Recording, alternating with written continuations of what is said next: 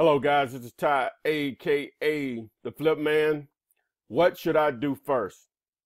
Common question I received via text, email, phone calls, whether it's a post on YouTube, Facebook, or wherever.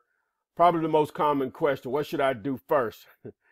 Obviously, what you should do first is educate yourself. Whether it's through me and the free content that I offer on YouTube, with over 200 plus videos that tell you everything you need to know about wholesaling houses, or through reading a book, or through another source, you got to educate yourself. You have to know what you're doing. You can try to free fall through it or whatever, but you got to educate yourself. Now, if you're on Instagram, you can tap the button, watch more. I only have a minute here, so you can watch more to see this complete video. Twitter, click the link, same thing. What should I do first? Again, you must educate yourself. When I started, and I heard the idea of creative real estate investing without using your cash or credit, I knew that I needed to find out more. So I was fortunate enough to get more inspired and went on a search. I asked a question on a particular website I used to frequent for online entrepreneurs. One person responded, sent me in the right direction on where I originally acquired the information that I needed to learn this information. Again, a lot of us would love to have someone that you know already, whether it's a family member, a friend, or a co-worker, or whoever, that could just tell you about this. But most of us don't know someone like that. Now, I have had people to call me and say, hey, Ty, one of my friends, or I got a cousin, or I've had even brothers and sisters, and they know how to do this, but I want to get in it too. So my question to them is, why don't they tell you? Oh, they won't tell me. Wow, we would have a problem. Anyone that I care about, I happily would share this information with. That's really how I got to this point of actually training and giving some of it away, most of it away free, and then the actual paid version of it when you want to deal directly with me, is because I was wasting my time with family members, because I was so excited that I had found something that I could make money with that could change my financial situation, and it happened quickly. I would tell them for free. They wouldn't do anything with the information. So I made up in my mind, hey, if I'm going to tell people this, I'll give it away for free, but if they're going to bleed into my actual time, I got to charge for that. So that's how I got to that point. But anyway, so you need to educate yourself, whether it's with a mentor or not. When I educated myself, I didn't have a mentor because of how I acquired the information. I bought basically a bootleg copy from someone that was running an auction on eBay. They contacted me by email. Back then, you could do that through eBay. And we negotiated a price. So didn't come with a coach. Probably couldn't afford the rate anyway then, or back then for sure. So anyway, long story short, I educated myself. But the next thing that I did, I took action. I was full of information, and didn't know what the hell I was about to do, because and excuse my language if I'm offended by when I was using that word, but hey, I don't think it's a cuss word. But anyway,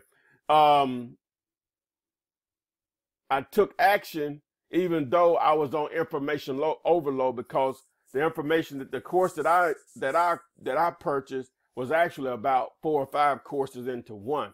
And I went from not knowing anything about real estate to the point where I knew several ways to make money with no money down. But I was on information overload and I was still afraid. Now, before I go any further, I just want to mention a couple of things. Take advantage of the free webinar on this Thursday at 7 p.m. Eastern, how to average 10K per month wholesaling houses, where I'll go through the actual sellers and buyers contract. I'll break down all the numbers. You'll really understand the entire process by signing up for this webinar. Using a catchy name here, not sure if I'll continue to use it, but instead of webinar, instead of seminar, sign up at Flippinars.com. I guess you get it. If you think the name is corny or cheesy, good. That means you'll probably remember it. Flippinars.com. You can sign up there for the webinar this Thursday at 7 p.m. Normally it's going to be every Thursday as as much as the interest is there, I'll continue to do it. If the interest dwindles or disappears, I won't waste my time if people are not interested. It's that simple. So Flippinar.com, you can sign up to access the webinar this Thursday at 7 p.m.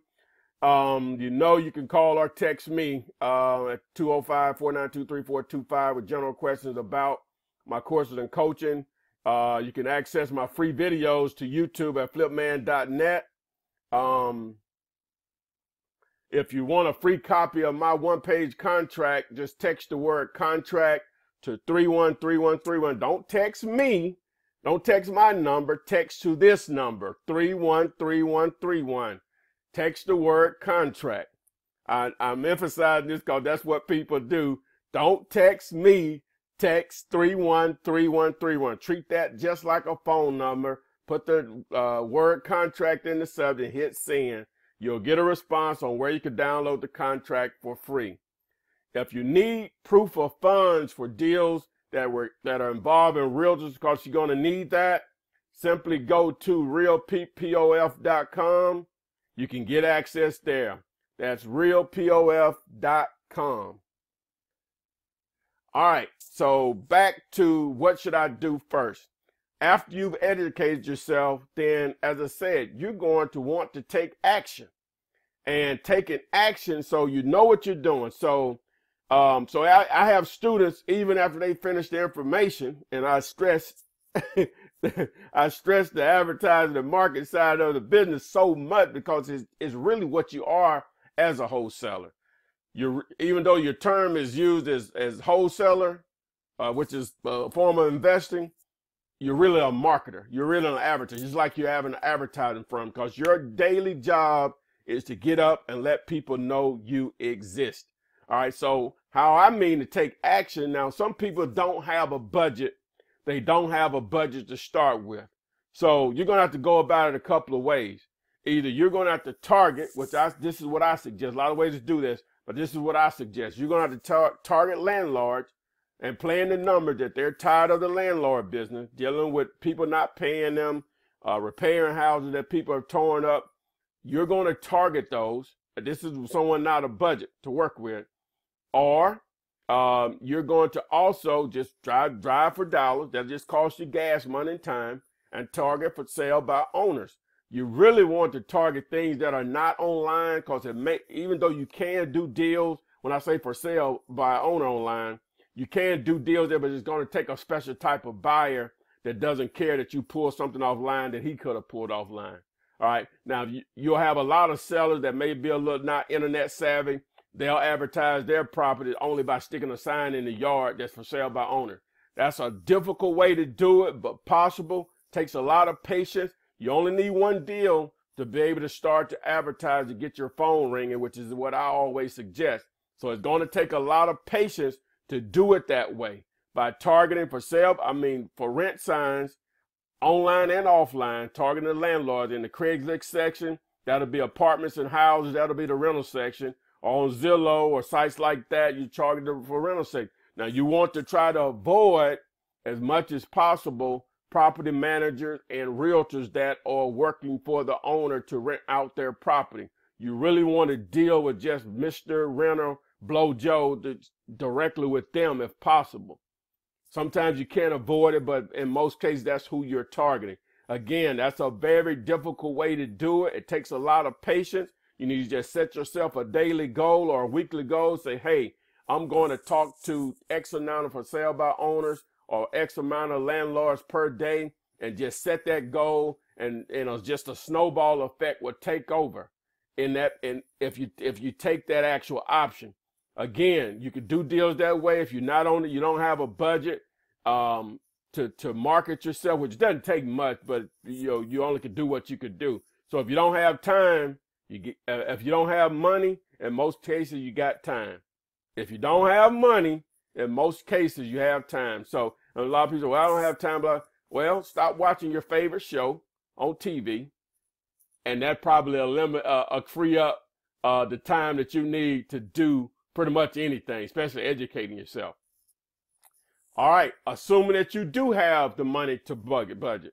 Now, obviously, I'm a big bandit sign guy. You don't have to do bandit sign. But I can tell you right now, nothing works better. I've done radio, billboards, TV, obviously internet, direct mail, and nothing works better than if you have an effective bandit sign campaign. Again, you don't have to do it that way. Know tons of people that run their entire business off of direct mail. Direct mail is more expensive than bandit signs, but you have to be consistent no matter what you're doing. Whether you're doing a combination of bandit signs and direct mail together or just one by themselves, you have to be consistent based on the budget that you have available to do it with. All right, so assuming that you have the budget to start or you're trying to take the free approach, one of the fraud questions people say, well, do I need a buyer's list first or do I need to target sellers? Both work, but the way I was taught it and the way I teach it is sellers. It's sellers because that's the most difficult part of it. Buyers are easy if you have something that they want, which is money, because you've negotiated a great deal with tons of equity. So I recommend spending the majority of your time with sellers. It's not hard to give away money because if you have an attractive deal, buyers will come out of the woodwork if the deal fits the area and the obvious condition of that particular property. So what should I do first? First, you educate yourself. After you educate yourself, no matter what source that you use, you then take action, whether that's free or you're going to market and advertise yourself. And then who should you target first? I say target sellers because that's the harder part. So that's where all your efforts should go, because if you find a deal, it's not difficult to get a buyer to take that off your hand. And that's also the same way that you can also build a buyer's list. So again, there you go. Educate yourself, take action, whether it's free or through advertising and marketing. Start with sellers, the buyers will come. Don't forget the live free webinar, How to Average 10K per month wholesaling houses, this Thursday at 7 p.m. You can sign up at FLIPPINAR.com or you can sign up at FlipManLive.com. You know, you can call or text me about FlipMan.net. You can access my 200 plus videos on YouTube. Want a free copy of my contract? Just text the word contract to 313131. And if you need proof of funds, just go to realpof.com. If you want to deal with realtors, you got to play that cat and mouse game. So you have access to proof of funds, unlimited proof of funds as far as the number of times you can make offers with it. So boom, there you go. I gave you the 3 steps, explained them all. What should you do first? The main thing is, with all the knowledge in the world, you must take action. Thanks, and I'll see you on the next video.